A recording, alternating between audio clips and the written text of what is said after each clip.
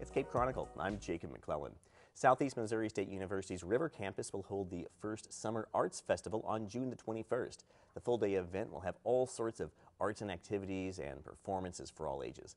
I'm joined now by Rhonda Weller-Stilson. She's the director of the Holland School of Visual and Performing Arts and the Associate Dean of the College of Liberal Arts. Thank you so much for being here to talk with us. Thank you for having me. So we're going to have dance, performing arts, visual arts, all sorts of fun stuff at the River Campus. Tell us a little bit about some of the performers that will be and the artists that the folks will be able to see on June 21st. Sure, absolutely.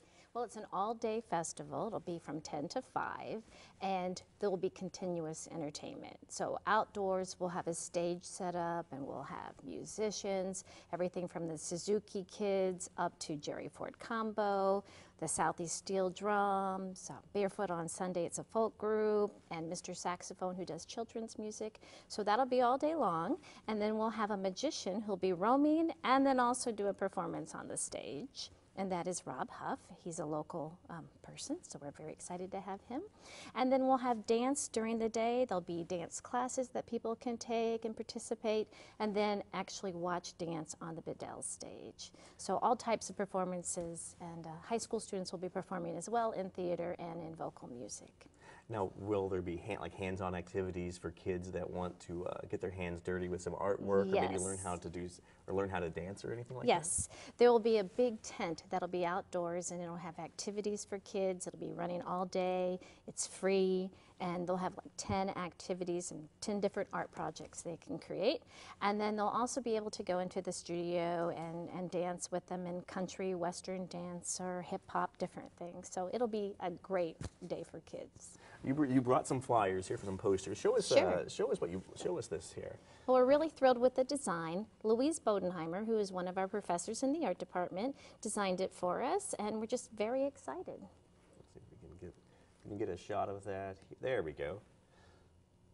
So admission is free for the first Summer Arts Festival. They said this is the very first time that the River Campus has done Yes, something like it is. this. We've been having a lot of people who've been asking for activities during the summer, and so we're happy to be able to make this happen. So. Did you see this kind of as there was a niche that needed to be filled here in Cape Girardeau? Yes, there were festivals in the past that had the visual and the performing arts, but recently they haven't been happening, and so this one will bring all of that back, and it is a community arts festival celebrating all of the arts, so we're really excited to have it. So will most of the performers, artists, everything like that, will these be folks from here in around this region? There'll be everything from little children who are in the music academy or dance studios up to older adults who've lived here all their lives. They'll be from Southeast Missouri, Southern Illinois, all over. Well, we can't forget to talk about Nonsense. This Yes. will be a musical that will be performed Yes. Around the same time, correct? Yes, this is also part of the Summer Arts Festival, and Nonsense will be directed by Dr. Ken Stilson. It is produced by the Holland School. It's our first production, and Judith Ferris will be Mother Superior. We'll have other faculty, students, and community members involved as well, and it'll open on June the 19th. I don't recall there being a summer performance like this before. Is this new? This is new, and we hope that this will become an annual event. And thanks to our sponsors, we're getting it off the ground this summer. And how about the River City Players? Will they be involved at all? Yes, they're going to be doing a production called A Bench in the Sun, and they'll be in the midday part of the festival.